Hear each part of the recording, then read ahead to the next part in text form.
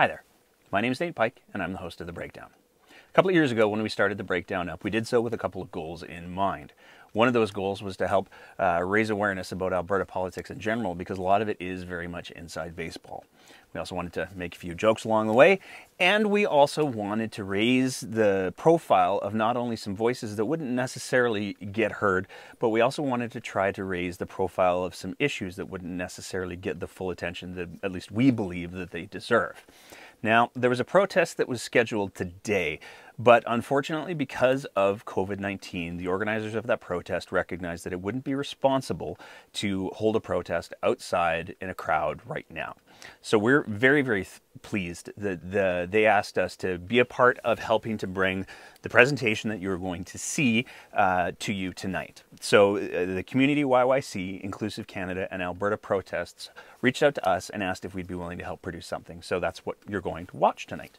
There's a bunch of different speakers that are going to be speaking to a bunch of different issues, and every single one of those issues is very, very important. So we would ask you to watch the program, listen to what these people are trying to say, listen to the messages that they're trying to convey, and then think about what you can do to help elevate whichever of those issues resonates with you. We've got a bunch of different speakers from all across Alberta, and we're going to kick them off with my co-host, Aaliyah Coleman, who's going to be talking about the current state of EMS in Alberta. So with all the discussion that's been going on lately surrounding EMS dispatch systems over the last few weeks, there's been some very important things that have gone overlooked. So first, if you weren't aware, Health Minister Tyler Shandro recently effectively canceled a contract with multiple municipalities that had seen them handling the dispatching of ambulances within their own cities. This cancellation not only came significantly earlier than anticipated, and not only costed people their jobs and their livelihoods, but it also raised the very serious question about whether or not the quality of dispatching services would be affected as a result. But it also did something else. It more or less completely overshadowed two very important stories that need to be told. The first came on October 15th, and it highlighted the fact that in Calgary alone, there were 116 days last year where, for varying lengths of time, the city of Calgary hit what's referred to as a red alert. A red alert is when there are no ambulances available, and at least one of these red alerts lasted for over an hour straight. There were no ambulances available to serve a city of well over 1 million people for a full hour. So historically, the province has been responding to these sort of situations by saying, there's always an ambulance available. And while that's technically true, it's a clever bit of wordplay because it doesn't disclose the fact that the available ambulance could be coming from a town a long ways away from its call, and that ambulance is leaving a town that leaves it with no protection. And as if that news wasn't bad enough, the news we got on October 20th, that things are even worse than that for our hardworking paramedics. CBC News received a copy of a document that detailed some of the concerns that paramedics in Calgary have been trying to bring forward for years. And not only are they absolutely heartbreaking to read, they paint a picture of a workforce pushed to the edge and beyond. The same sentiment was echoed in our interview with City Councillor Jyoti Gondek, who made it clear that she has very deep concerns about the change in the dispatch model. Red alerts and the well-being of paramedics is where she believes the province should be focusing their energies when it comes to EMS in Alberta. And from all of us at The Breakdown to every hardworking paramedic, we just want to say that we appreciate the critically important work that you do, and that we just want to say thank you. The message I am coming to you today with is simple: that it is in the best interest of our province to continue providing Albertans with the assured income and health coverages that are granted to folks like myself under the AISH program. Please do not cut us off. This is a direct attack on the most vulnerable of Alberta. We are being set up to get bamboozled into private health insurance buy-ins and poor health outcomes. The proposed changes do not sit right with me, because I know that many families with children that have complex healthcare needs just will be overwhelmed to the point of exhausting all their energy. I am certain that if the proposed changes that the UCP government is making to eligibility requirements for the AISH program, if they were to come in effect, would cost us millions of dollars more in recovering from the detrimental effects that would result for disabled Albertans. Those that are in the greatest need are like myself. I have 2 lifelong medical conditions that require self-sustaining medication, for which now I will require a biosimilar under the new forced biosimilar policy, something that may not fare well for me. My health is not up for chance. I promise to advocate for myself and others living with health challenges. I have struggled so hard for my health to now uncover the mere fact that due to your policies, I will be endangered because of changes to my coverage for medicines. I pose this question to Mr. Kenney, the Honorable Premier Kenney. Do you recognize that without adequate coverage and insured income, tens of thousands of people will suffer a miserable fate? Some predictions of the repercussions of such policy are that there will be a dramatic rise in homelessness. Most certainly, crime will climb. The excess influx of COVID-19 and an already overburdened healthcare system in Alberta, coupled with a lack of feasible options to good healthcare in our rural communities, make for a deadly life in Alberta. The cuts to coverage of medical supplies, medicines, will leave communities unable to remain safe in this pandemic. The present reality poses endless questions in the minds of Albertans. This uncertainty has been met with layoffs and an unprecedented recession in Alberta. This is not the time to be making changes to health subsidy programs. The question I pose to you, Mr. Kenney, is where are the jobs that have been promised to Albertans? Does your party not have answers? Where is that fiscal accountability on your end? The groups that are the most vulnerable in Alberta need to have greater equity within our province to be able to sustain themselves. The AISH program has been historically one such methodology, offering such equity in a successful program. It has been providing aid to the most deserving groups. The eligibility requirements presently are covering for all the groups that fit into a serious debilitating diagnosis. There is need for greater research on your end to better understand what is truly taking place. Our communities are exercising their right to protest arbitrary, unfair changes. Please listen to them. Do not turn deaf, dumb, and blind to their struggle. The UCP signed on as a government that would safeguard Albertans' interests. You need to do some fact-checking and dedicate yourself to public health policies that reflect the public interest. Deliver on your promises to Albertans. First, we can then have dialogue about healthcare resources funding. Sincerely, Sophia Khan. Hi there, my name is Zoe and I'm here to talk about harm reduction and the need to protect it from being dismantled by the UCP government and from Jason Kenney. Currently, Jason Kenney is defunding, restricting access, and closing harm reduction services here in Alberta, such as the OAT program from Sheldon Schumer, the virtual opioid dependency program, and the safe consumption site in Lethbridge. Jason Kenney has done this under some incorrect assumptions.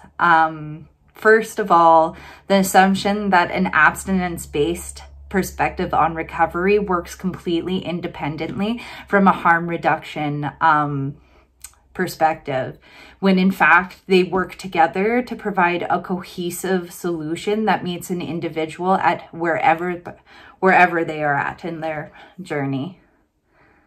There's another assumption that addiction is a choice and that people can choose to act correctly. And the people that choose to seek treatment should be the only people that get our care in focus. Even though when it's scientifically proven that addiction is a mental health disorder with a biological basis. And finally, that harm reduction enables addiction, even though it is part of trauma-informed care and is evidence-based.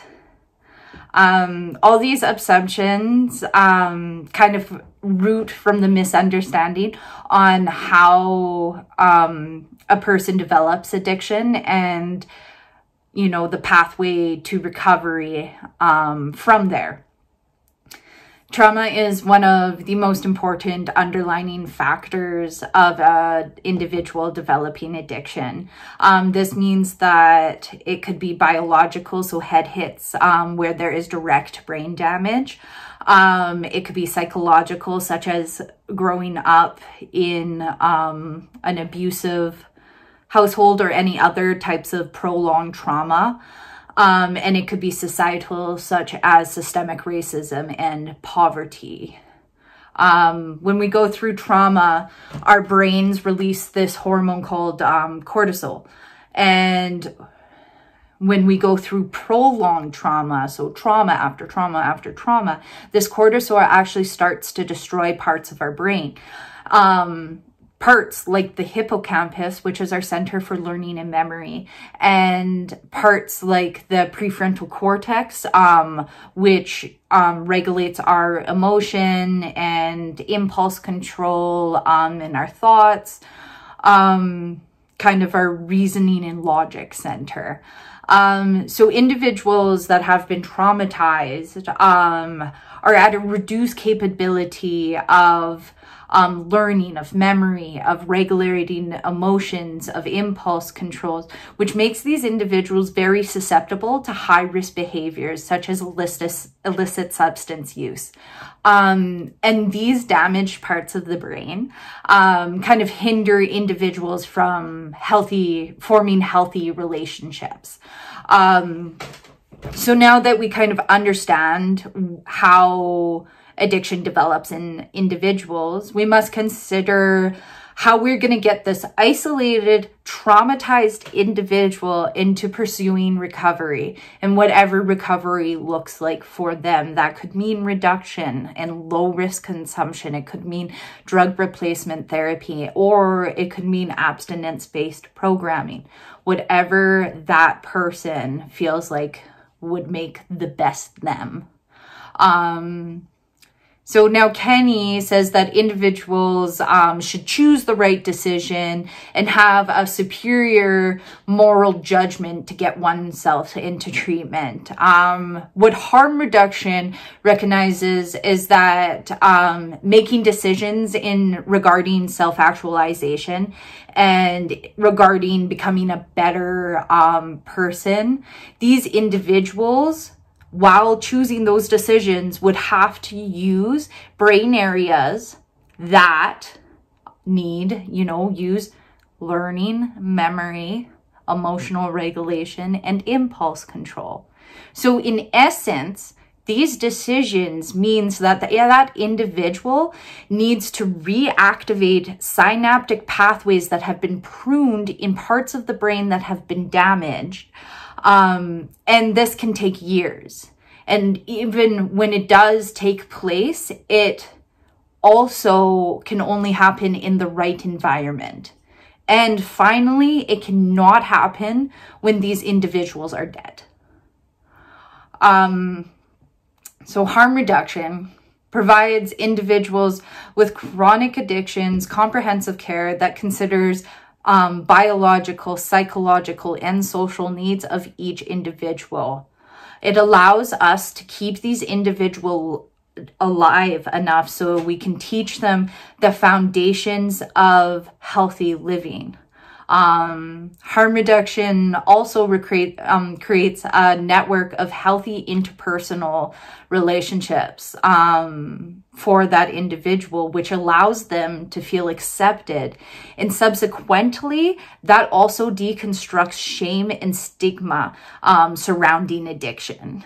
And then in turn, these healthy relationships, first of all, boost confidence, and it allows an individual to feel like they deserve a better life, to deserve better people around them, to just deserve better for themselves. But also these healthy relationships rehabilitate and grow damaged parts of the brain, such as the prefrontal cortex. And that reverses the effects of trauma and addiction.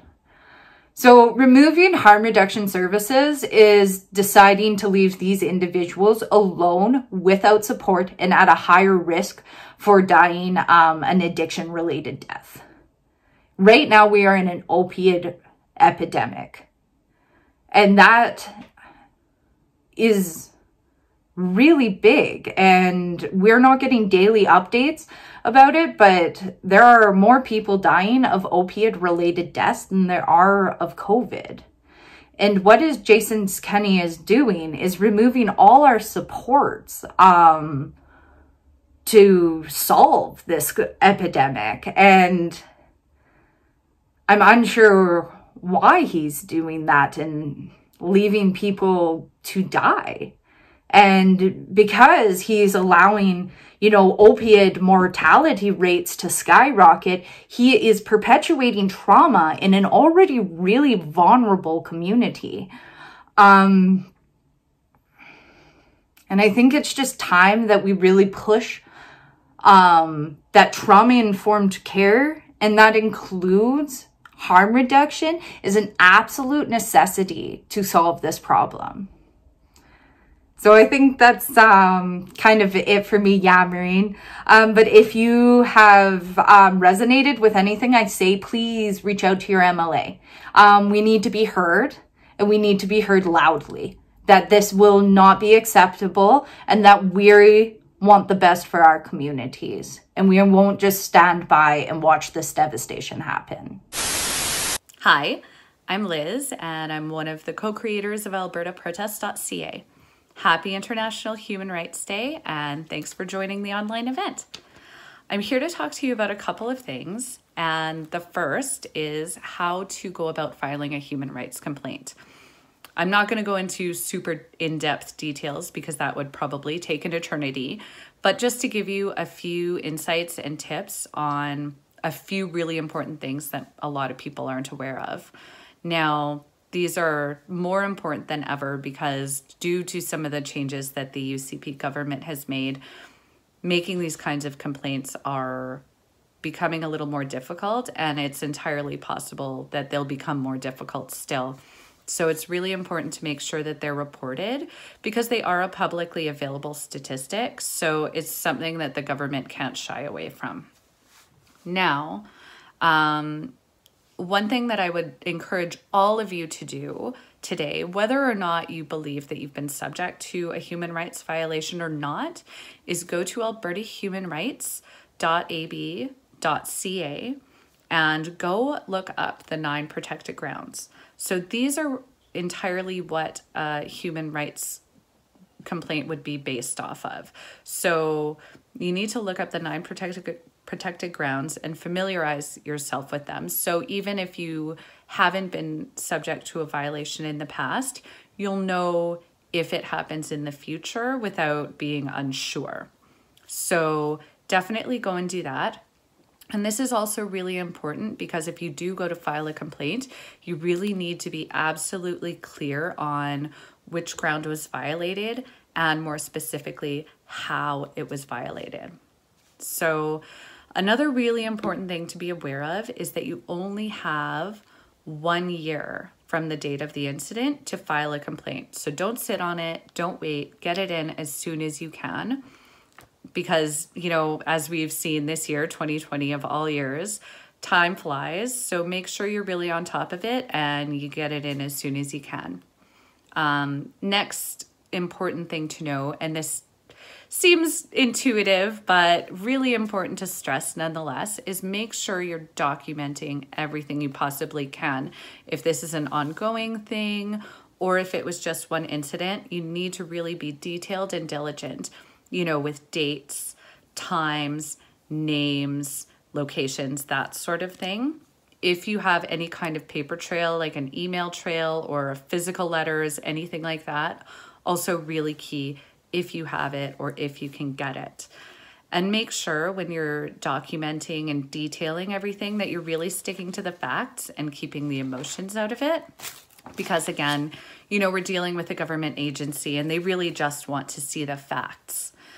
Now, something else that's really important to note as well, and it is a common mistake people will make when they are submitting a complaint, is to make sure you're only dealing with the human rights component. You know, if you're dealing with, for example, workplace incidents, you know, and there's also a matter of employment standards or unpaid wages, that sort of thing, that shouldn't play into this complaint that you're filing because it might get kicked back to you. It likely will get kicked back to you and, you know, oh, you have to take this to another board or another agency to have it dealt with because it's not a human rights-based complaint.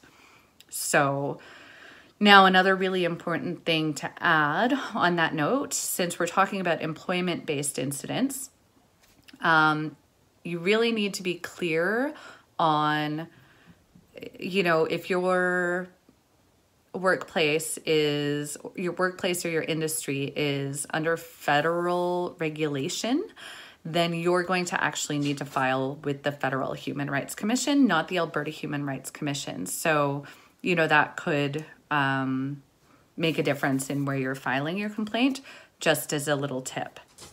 Now, if you need additional help or you're looking for additional resources, there are a couple that I can direct you to here. But if you need additional guidance in where to get help for it, you can reach out to the organizers or myself for further info. Now, there is a really good organization here in Calgary, and their services are absolutely free. They do strictly deal with helping people submit work-based human rights violations, but they're called, it's helpwrc.org. So you can go check out their website. Obviously, quite a few human rights complaints that are submitted are employment-based, but they're a really good resource and they can help point you in the right direction of any other resources you might need. Also, another really good one to check out is Legal Aid. Now, they're not 100% free, but they are based on income levels. So definitely a good resource to check out there. Now, the other thing I'm here to talk to you about, I already mentioned before that the UCP has been making some unsavory changes in terms of human rights. Now, they're also making other unsavory changes to legislation, and I'm not sure if you're already aware, but they have implemented changes to how municipal elections are run. As you know, our municipal elections are coming up next fall, really soon, in fact. Now, the problem is they're making it incredibly easy for their slate of Conservatives to get elected due to some of the legislation changes, and incredibly difficult for progressive grassroots candidates to get in. So I'm here to ask for your help with that. Now, there's a few of us that have set up a group to sort of unite volunteers and candidates, and that's albertaelections.com, but it's abelections.com. Now, our goal here is to identify some really good candidates that actually want true, genuine, progressive, good change in our cities and in our province. Our fear is that, should the UCP get in on the municipal level, then we're really, really in trouble, more than we are now. And there's some amazing candidates that have stepped up to run in their wards, either as councillor or trustee.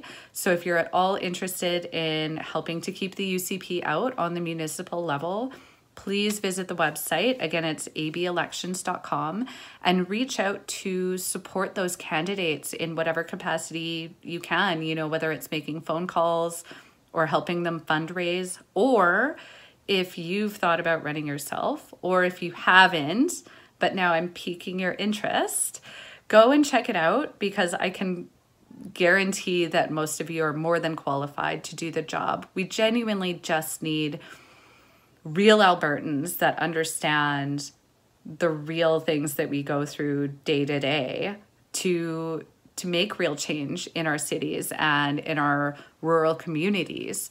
The last thing we need are career politicians coming in and telling us what we need. We can make the changes that we need to see on the municipal level. And I really encourage you to even consider running. But if that's not for you, there's a lot of great candidates that are truly going to need as much support as we can all give them in the upcoming municipal elections. And I really implore you to find the ones that are running in your area that you really align with their values and you can really support. And it doesn't have to be a lot. If you can only volunteer an hour a week or 2 hours a month, it's still something, and it can still make every bit of difference in their campaign.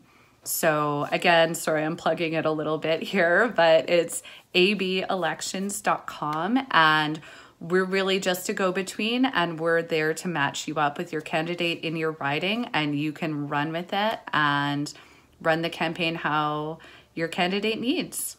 Anyway, thank you for listening, and I hope to see you out there on the municipal campaign trail. Take care. Hi, my name is Julia. I'm speaking on Treaty 7 land. I am from the Community YYC and Inclusive Canada. We have decided to speak on the UCP cuts because they are misleading and immoral. They affect our communities, and they treat Alberta like an economy instead of a community. We are a community that has an economy that serves our needs, and we play a part in that economy. But the plan to continue to maintain the economy instead of putting the needs of people first is drastically affecting the people of Alberta. I would like to base most of my time today on this. I'm going to be reading statements from people, everyday Albertans that were sent in. They will all be anonymous, and I would like to paint a bigger picture about how the UCP cuts are affecting everyday people.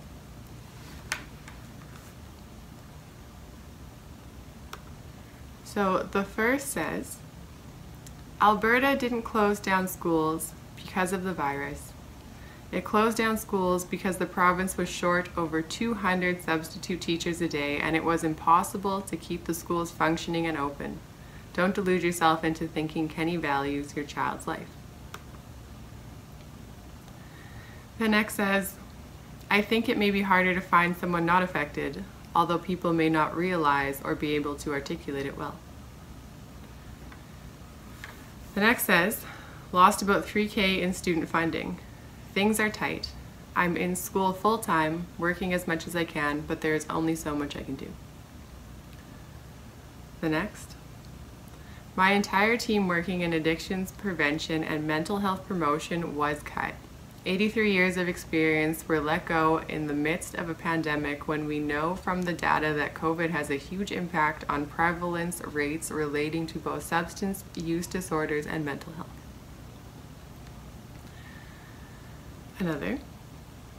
He was making life expensive for my family, and we up and moved to Saskatchewan. Life is so much cheaper here. My insurance alone was going to jump $1,000 annually.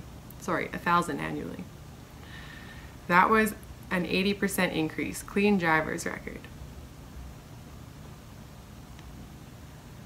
There's an outbreak in my brother's high school, and the UCP won't do anything about it. Rather than name-calling the NDP, these people do not give a shit about Albertans' lives. This one is actually sad, I think. Because of Jason Kenney and his cuts to healthcare, my hernia surgery cannot be covered by Alberta because he says it has limited clinical value. I think this comment is very important because of what is happening with the two-tier health system right now. If things are not covered, we have to pay for them. My son lost his in-school psychologist. The psychologist I fought for years to get him, and when we finally got her, after a month school shut down for COVID, then by June she let us know her position was cut. We lost mental health support during the most uncertain time in the world. And I remember when they did that, they said that they were going to cut it while the schools were closed because it was unnecessary. But a lot of families stated that that was not the case, that they needed that mental health support at home, and this is one of those.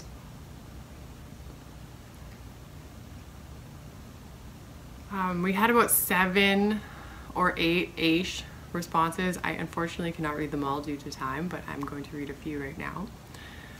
This is very important because they are continually saying that AISH is not changing. Like I've said that a few times. But let's continue. But you know, that's what they said about the parks. They said they're not selling the parks. Over a third of the parks are no longer going to be parks because they're using wording that is not selling. And I think it's just disrespectful, to be honest. Like, it's disrespectful to the people of Alberta to try and manipulate the words to make things seem one way when they really are another. Like, we expect our politicians to be deceitful, unfortunately, but we don't expect them to be this level. The first AISH one says, the cuts to education, especially services for special needs children, have a huge impact on my family. My son is 10 and my daughter is 6. Both are on the autistic spectrum. My son needs a full-time EA and support from an OT and a therapist. We have managed to maintain EA support but no OT, and his therapist is no longer allowed in his school because of budget cuts. My daughter is in another school and has autism and a cognitive delay. She did not speak until she was 4. With the help of specialized preschool programs that were offered at her school, you would not know that she has a speech delay. She was receiving speech 3 times a week in pre-K and kindergarten. How in grade 1, she maybe has gotten speech 3 times in the entire year. And each time it's a new person. Could you imagine as a kid trying to build that relationship each time, to trust that person? She was also receiving support from an occupational therapist because she has many sensory needs and a huge issue with clothing. She can no longer get the support of an OT. Teachers are trying to fill the gap as best as they can, but they can only do so much. As a family, I do not have $55 an hour for a private speech therapist or another $55 for a private OT. Many families like mine really need the services that are provided by the educational system, and now they're not there. The next says, my son wasn't able to get into a group therapy he needed because funding was cut. With the cuts to AISH, it's possible he won't get the support he needs as an adult either. I'm an RN in mental health, waiting for my hospital to go back on the chopping block yet again. I'm looking at losing the pension I've been paying most of my adult life. My 19-year-old daughter is asthmatic with a high risk of death because of mismanaged COVID responses. I'm looking to leave the province that has been my home for 20 years. I've lived here longer than the province I was raised in. I planned on retiring here, so now I'm looking to move.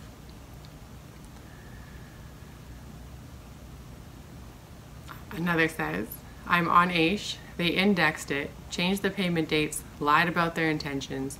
Don't even get me started on how Kenny speaks on the severely disabled. Another, I've been trying to get on AISH for nearly a year. De-indexing it was a bad idea, but now they're changing the criteria to make it harder to qualify. Since there's no treatment for my illness, I'm going to be living in poverty for the rest of my life. Another says, I'm on AISH, cutting the increase tied to inflation, then my van insurance going up with no claims ever has made me need the food bank often. It was rare before. You have to understand that AISH only gives, I think it's $1,685 a month, and CERB gives $2,000 a month. That's what they deemed as a livable wage. So the people that are on AISH are already living in a very constrained way, and for us to watch our government make their lives more difficult, I think is something that we need to address. We need to protect our vulnerable populations. This is seniors, this is people on AISH, this is, anyone in those types of groups.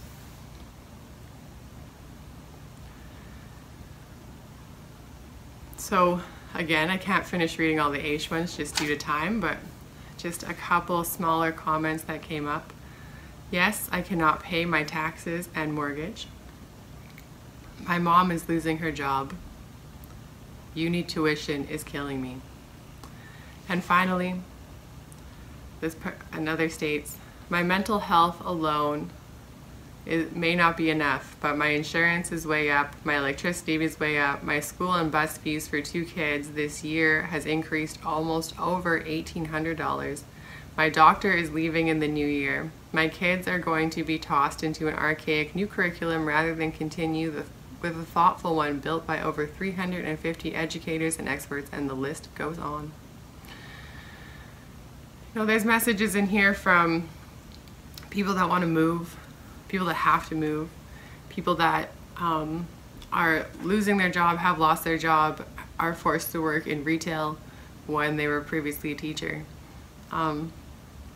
The UCP cuts are affecting us in such a detrimental way as a community, and like there was a comment in there that said we may not even notice that the UCP cuts are affecting us, but they are affecting almost everyone.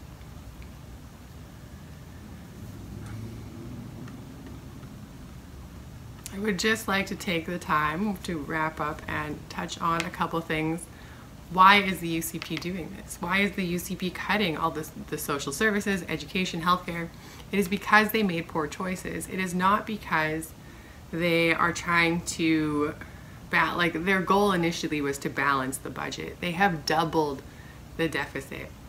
And to double it, and then to try and cover up the mistakes that you made by trying to cut corners from social services, education, healthcare, actually not just from those, but from arts, culture, heritage, childcare, everyday Albertans, education, post-secondary education, environment and parks, healthcare, jobs, justice, municipalities, health, mental health support, seniors, social programs, workers' rights, and safety, and youth. All of these had multiple cuts underneath them.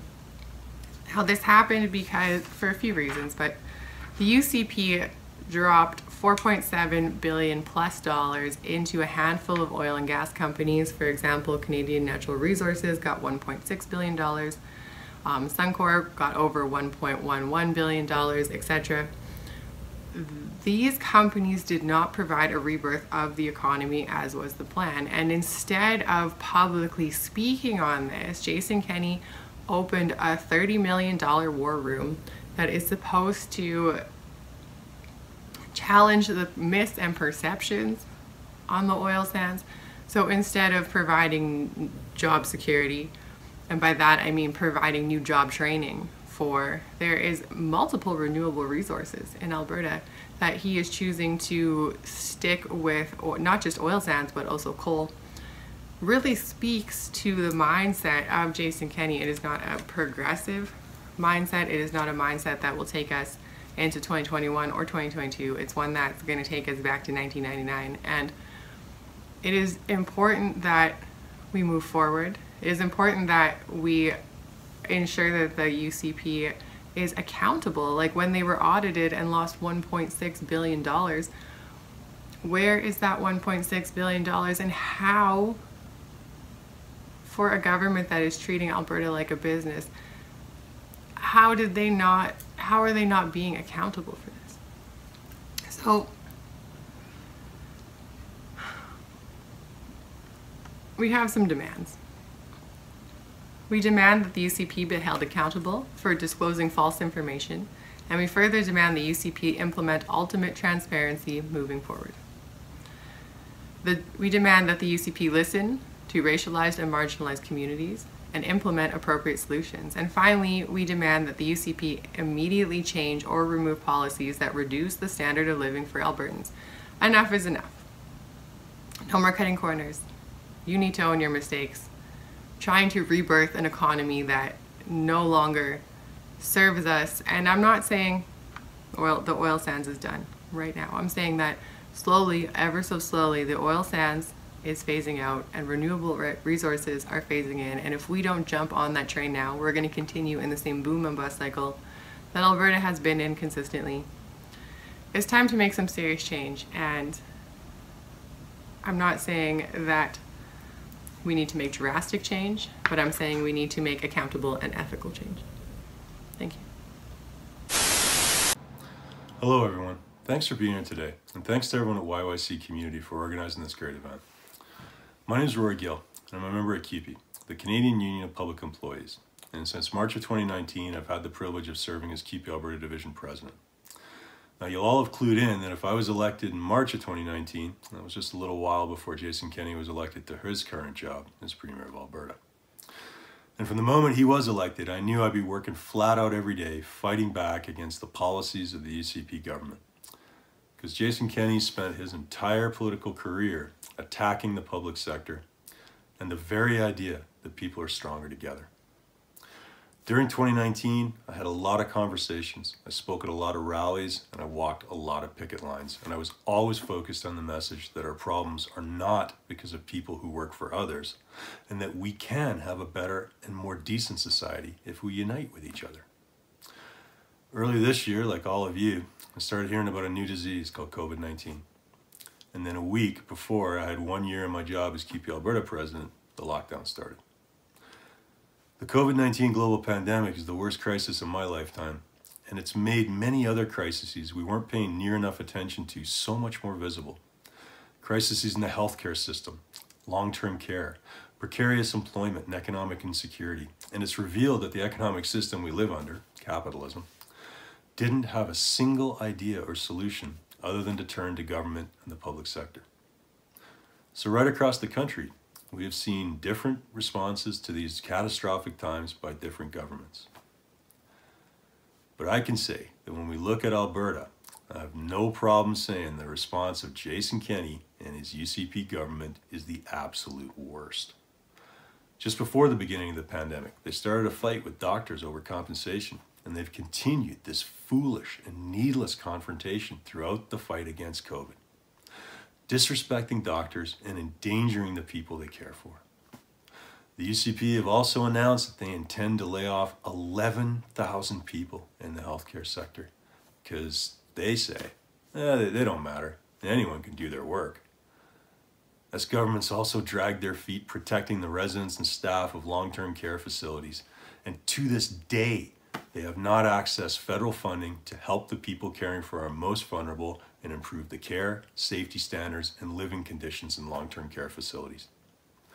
At the beginning of the pandemic, they laid off 20,000 education workers when they were needed most, and they continue to underfund education, deny resources to teachers, education assistants, custodians, administrative support workers, and tradespeople. And they aren't content to only attack working people in healthcare, long-term care, and education.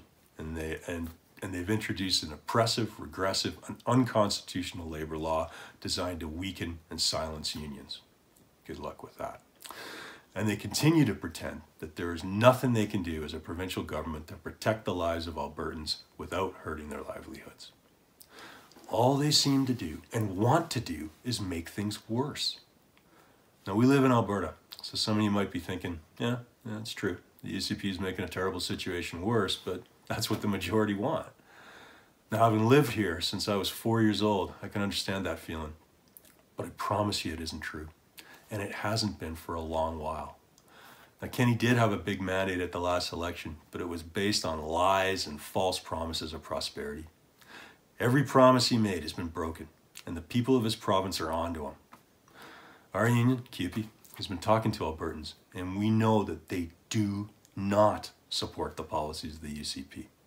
We know that 74% of Albertans are against any privatization of healthcare. We know that 69% of the people who live here support the healthcare workers who staged a one-day walkout on October 26th to fight back against the attacks on their work and the care they provide to people. And we know that only 3% of Albertans trust Jason Kenney to manage this crisis. It's okay. We're living in terrible times. The government's making it worse, and everybody knows it. What are we supposed to do? Being here today is a huge part of finding a way to share ideas, strategies, and our collective strength, because it's the strength of many that is going to get us through these terrible times. In CUPE, we're working to reach out to all our members and let them know they have power and they can stand up to cuts, privatization, and attacks on their fundamental rights. And we can do the same thing right across society here in Alberta. We can focus on organizing against cuts to health, long-term care, and education. We can get in touch with ministers and MLAs on a daily basis to let them know we don't agree and never will agree with their policies. We can get active politically, support Rachel Notley and the NDP as they fight back against Jason Kenney and his government. And we can actively support workers as they say no to rollbacks, service cuts, and privatization by joining their meetings, rallies, and picket lines. We can, in so many ways, say that we don't agree, won't agree, and will never stop fighting for a better world. These actions we take aren't selfish tantrums over whether wear a mask or not. Please wear one. But they're the expression of truly free people working with one another to make sure no one is left behind, no one is alone, and that we all know we're better off when we work together. I want to thank you again for being here today. I hope to see all of you many more times in the days, weeks, and months ahead. And finally, take care of each other during the holidays. Rest up, get ready, and all the best for 2021. Thanks, folks. Hi, I'm Kathleen Ganley. I am the MLA from Calgary Mountain View. I'm here today to talk a little bit to you for Human Rights Day and to talk about the impact that the UCP cuts have had. But I'm going to talk as well about impacts of other actions the UCP have been involved in, because it isn't all about saving money. So I think the first thing that we should open with on International Human Rights Day was something they did right away, and that was to roll back the protections for GSAs, because I think that was a major concern. And it's something that impacts young people at a developmental stage that's incredibly important. So that action, which was not actually an action that saved them any money, has had an impact and will continue to have an impact on the rights of people in this province going forward. I think another thing worth mentioning is the impact that the UCP have had on women and our participation in the economy.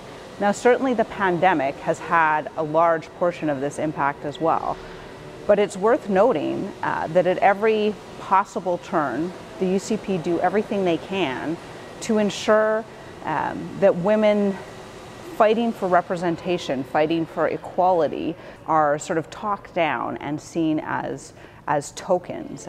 For instance, I served for 4 years as the Minister of Justice, and in that time, 2/3 of the appointments that I made to the bench were women.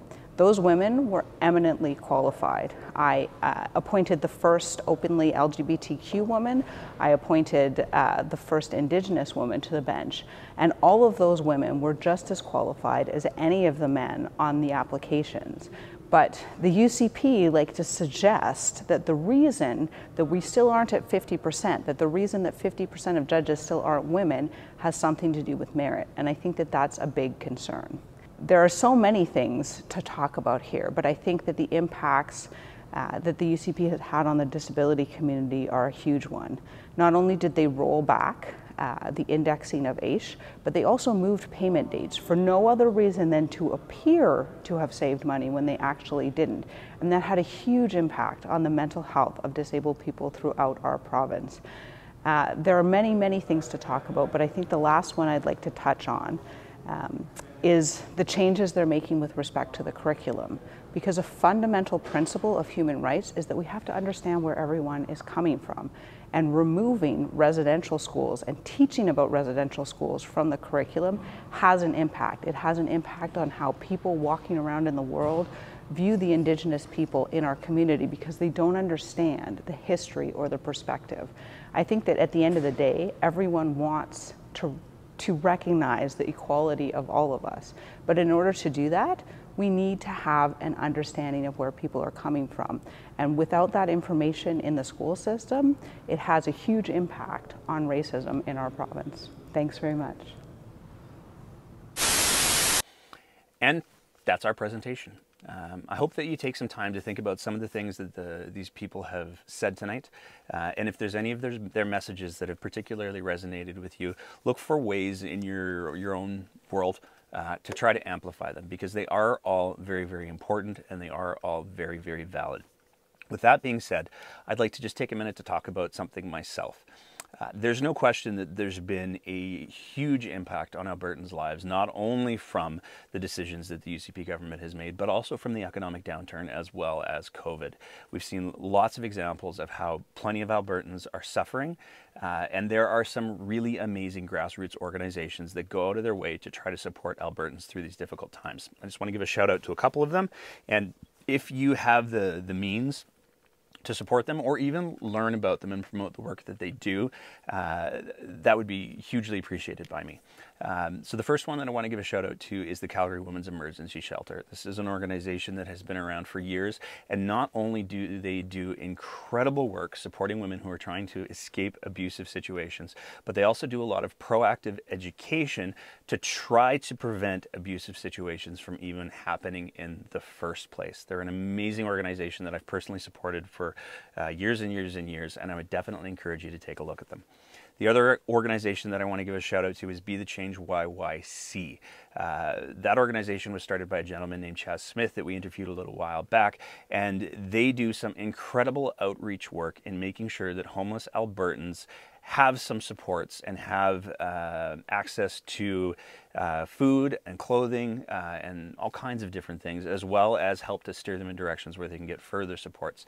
They're an entirely grassroots organization, and they're an amazing group of people. So if you have a sec to take a look at their Facebook page or their Twitter, I definitely encourage you to check them out. The last group that I want to give a shout out to is probably some of the most amazing people in Calgary, and they're called the Dope Team. They almost lost their funding earlier in the year because of cuts that had happened, but fortunately Albertans and Calgarians stepped up and made sure that they got the funding that they need to continue to do the work. For those of you that are unfamiliar with the Dope Team, they go to places where homeless people need assistance. They provide that assistance, they provide transport, they get them to shelters. These are some of the most patient and kind people that I've ever had the privilege to encounter, and I just can't say enough good things about them. So if you're looking for another organization to consider supporting, please take a look at the Dope Team. They do amazing, amazing, amazing work. I want to take a second and thank everybody again for their attention and their time watching our little presentation tonight. So thank you very much for that. Happy holidays and stay safe.